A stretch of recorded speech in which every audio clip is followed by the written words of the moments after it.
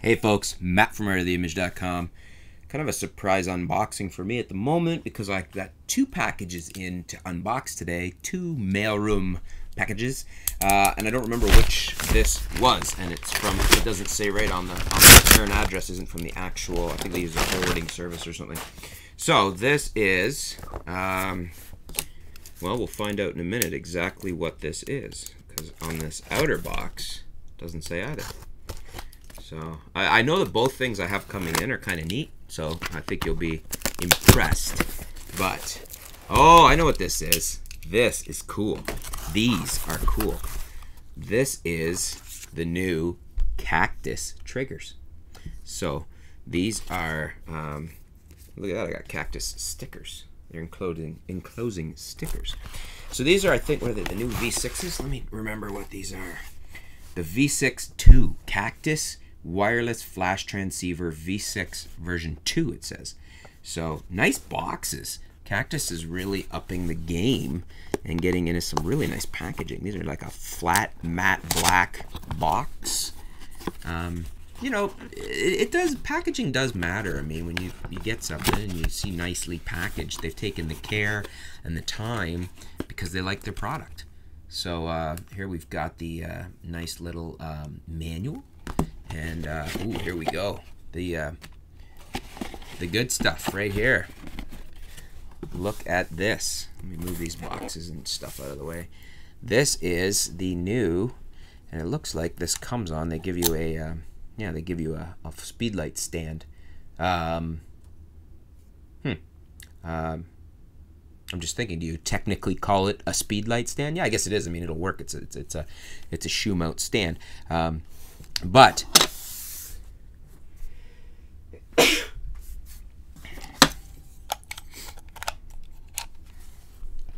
so look at this. It comes with, it's mounted on a little stand, like a speed light stand, but takes the hot shoe and locks on there. And the Cactus has a very nice lock that actually has a great little lock switch on there. I'm really excited to try these things. I got to do some more off-camera flash, some more remote camera flash. The build quality on here looks great. We've got A, B, C, and D for grouping. You could switch it to a transceiver or a receiver on the side over right here, and bunch of different adjustment dials and whatnot on here.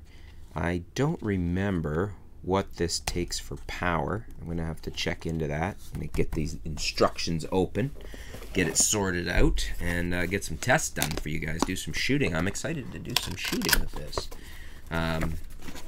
Let's see. I'm gonna have to figure out a project to do with some off-camera flash. Another pack. So basically, it's two identical ones because they can be used as transceivers and receivers. And look, it they each come with, like, so when you get one, another stand. So we get two of the hot shoe stands, which is nice because you're probably gonna want one, at least one per speed light, if you don't have any. But I mean, that's nice that they include that. That's great. So they look very nicely made. Quality looks good on them. And I'm just trying to see here if I can tell you at a glance. Maybe I'll open up one of these manuals because I'm curious. I don't remember what type of battery power these things take. So we're gonna have to figure that out, get these things all working and set up. Let's have a quick look here. So this actually isn't a manual. It's a neat little book that shows you diagrams and then the corresponding shots that you get, so that like how to do different various setups with light. So they're almost like giving you a little lighting manual for off-camera flash, which is pretty cool. So this is the little manual that comes with it, and so the number of channels is 16. It's at 2.4 gigahertz is the radio frequency. Number of groups is 4. Supports sync speeds up to 1/8000th of a second. AF assist LED. Maximum effective distance is 100 meters. That's pretty decent. Operating temperatures -20°C to +50°C. Camera voltage handling up to 6 volts. Flash voltage handling up to 300. Power input 2 AAs. So that's how we power it. And installing the battery doors. Open the battery door by pushing it backwards. So this would be backwards. There we go. I was just overthinking it. 2 AA batteries right there is where they go. And you know what's sweet about that? What I really like about this? They're not triple A's. Because if you're like me, most of us have a ton of AAs and very few, if any, AAA rechargeables. AAs not only have more power and last longer, but you're likely to have more on hand, and they cost less to buy because they're more common. So that's beautiful that they used AAs and not AAAs like a lot of my different triggers do. And yeah, so this looks awesome. Very impressed with these. Fit and finish looks great. Very excited to try them. I've heard very good things about these. I will put the link below. You want to check them out on Amazon, the price, Q&A, and the reviews and things like that. And if you have any questions about them, leave your comment below in the comments, and you leave your question, or if you've been using them and you have some feedback, some comments, some advice, leave that in the comments.